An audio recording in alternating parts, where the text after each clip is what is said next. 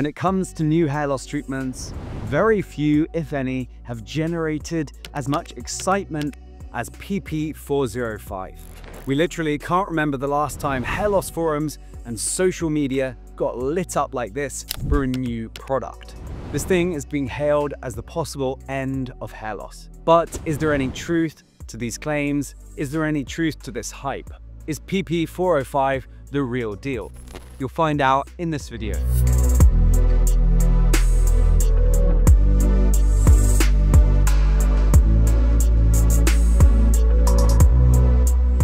So the company behind PP405 is Pelage Pharmaceuticals, headquartered in California. Founded in 2018, the company is a relative newbie to the field, but that hasn't stopped them from raising over $30 million in funding, all of it towards developing PP405. This figure includes a recent round of $16 million led by GV, formerly Google Ventures, with contributions from other notable investment firms.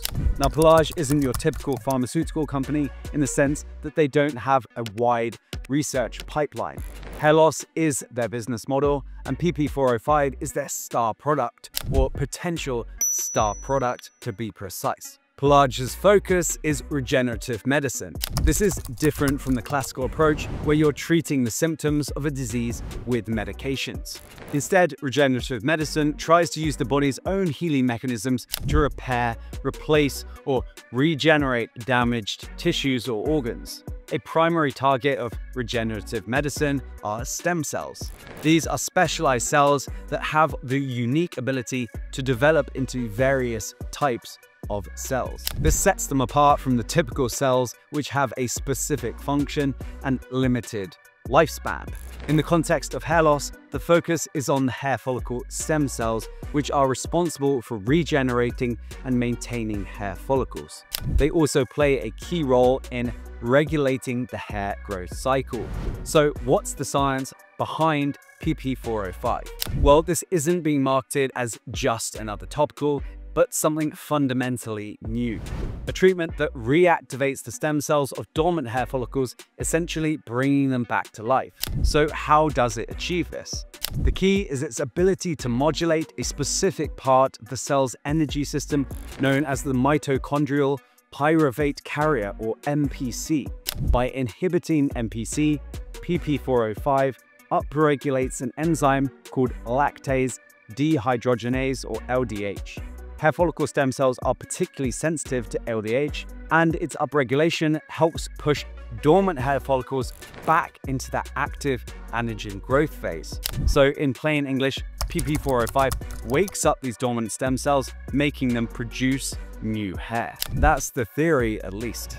The phase 1 clinical trial, which concluded in January of 2024, demonstrated that PP405 was well tolerated, in other words, safe, following topical application.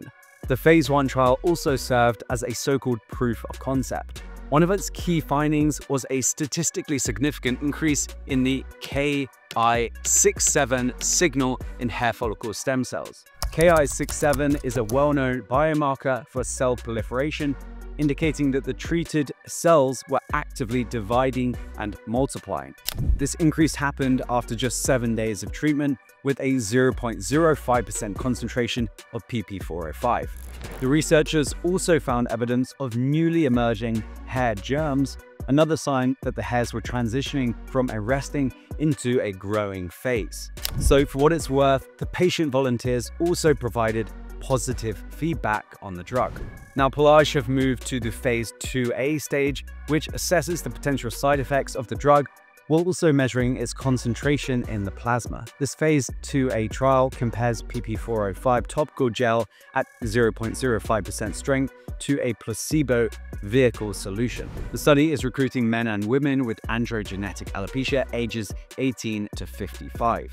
The males will be between scores 3 and 5 on the Norwood-Hamilton scale, all with hair loss of the crown. It will only last 28 days, so we probably won't be getting any clinical effectiveness data. The placebo group will be serving as the control for the safety comparison, not for effectiveness. Okay guys, so looking forward, if the results of this trial are positive, the company will go on to the phase 2B. This will probably be several months rather than weeks, and will also evaluate at your clinical efficacy, albeit at a limited scale. So hair counts, density, thickness, and so on. A reasonable estimate is that this will be completed by early 2026. After this, we'd have the phase 3 trial, which will be the large, comprehensive study involving hundreds, if not thousands, of participants. The drug will also be compared to other existing topicals, possibly Minoxidil. Here, we'll have a definitive answer as to PP405's ability to regrow hair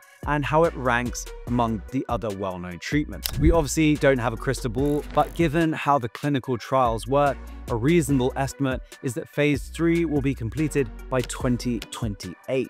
FDA approval would probably come either late 2028 or 2029. Again, these are kind of best case scenarios, assuming that all goes well. But at a minimum, we're probably 4 years away from the drug hitting the market. Okay, so what's our take on all of this? On the one hand, the science behind PP405 is solid. Stimulating hair follicle stem cells via metabolic pathways, and particularly the MPC pathway, makes sense biologically. Pelage as a company also looks like the real deal.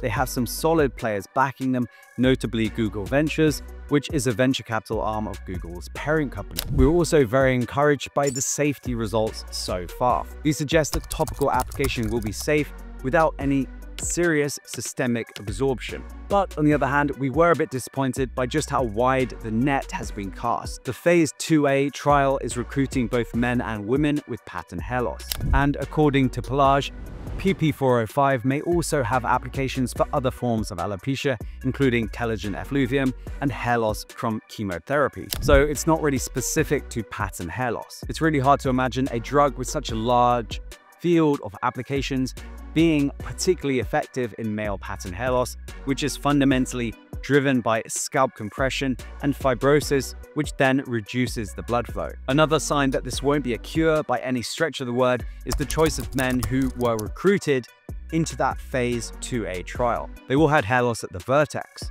the same patient population as the original Finasteride and Minoxidil studies. If PP405 was the end of baldness as we know it, they could have just recruited men with frontal hair loss, particularly recession of the hairline, which is much more resistant to treatments in general. We'll have more information when we see the participant recruitment criteria for phases 2B and 3, though I'll be surprised if they changed them. While we can understand the excitement that PP405 has generated, we would recommend caution. Statistically, looking at what happened with other promising hair loss treatments of the past decade, it's far more likely than not that this drug will never even make it to market.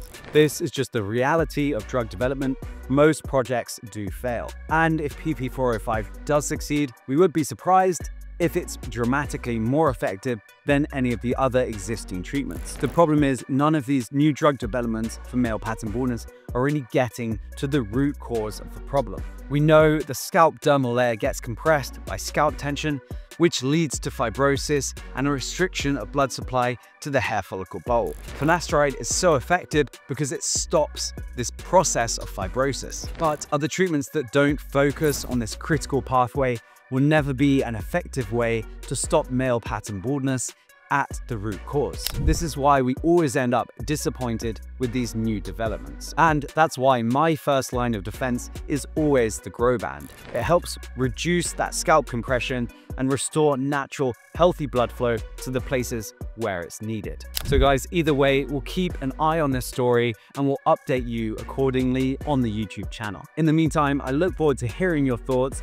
down below. Hit me with any question or comment that you might have. I respond to all the good questions. Like and subscribe, and I'll see you in the next video.